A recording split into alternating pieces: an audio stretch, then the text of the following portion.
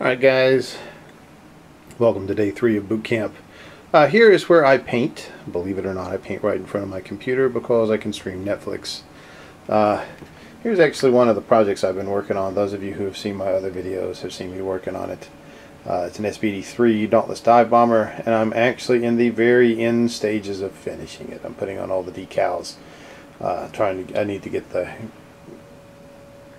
carapace? Is that the right word? I need to get the glass on it, basically. Get it all finished up. And you see all my paints in a wonderfully organized fashion. My paintbrushes all there. My boxes of magnets, tissues, my never-ending Macedonian project. But yeah, for my paintbrushes, these are actually, let's see, some of the ones that I'm using. I accidentally bought the long-handled, but Princeton Arts paintbrushes. These are a little bigger in the bristles area, and so they, oh, actually I'm sorry, these are the small bristled area ones. Whereas if I can find one before time runs out, there we go. You can see, nope, that's actually the exact same one where I trimmed it down. But, here we go. You can see my mobile paint tray. Here we go. Long bristle brush for ease of base coating and painting. But I buy those, they're about $4 a brush off of Amazon because nobody near where I live carries them. Again, there's my painting station.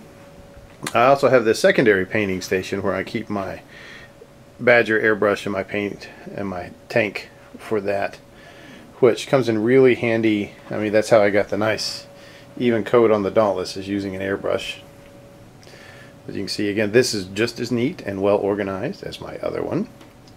I can see some projects. There's the display plate for the Dauntless that'll go on there. There's the last 64 Macedonian phalangites that are going to get painted for my Paris of Epirus army.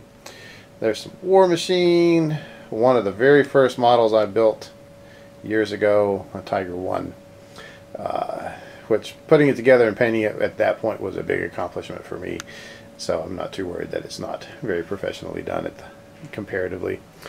Here is my model display shelf, and actually looking at it, this has mostly half completed models on it. This is one of the first models that I ever did. It's an Inquisitor model.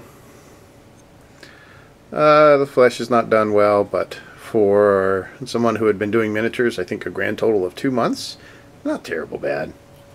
You can see a lot of Lord of the Rings models, an old fantasy giant, incomplete models over here. This guy is mostly complete. This was a later thing. I showed him in the July painting challenge. This one actually needs to get stripped. I dropped it and the wings popped off, and it chipped all the paint, and I just need to put it into green stuff, into simple green, and pull all the paint off and start again. This guy, I'm not happy with the way I got his mold done. It was big goiter. I think I'm just going to paint over it and then do all the rest of the trim and finish him up. He goes with all my goblins. There's Boromir, Eowyn, some Knights of Dol Amroth. There's even the Prince of Dol Amroth over here, along with an Emperor's Champion and some other uncompleted models. Again, so many things to do. Here are some of the Macedonians. They actually look better than some of those earlier models. Even more Macedonian pikemen with skirmishers. Some Eldar to go with my Dark Eldar that are not quite done. Never-ending box of metal miniatures. Again, more and more stuff. You can see all the crap I have. Most of these drawers are full. There's lots of Inquisitor models over there that need to be finished. So, yeah. And this is usually what I do whenever I start thinking about buying more miniatures, is I go and I look at all the stuff that I still have that's not completed or that's half done, and I say to myself, get off your butt, Daniel.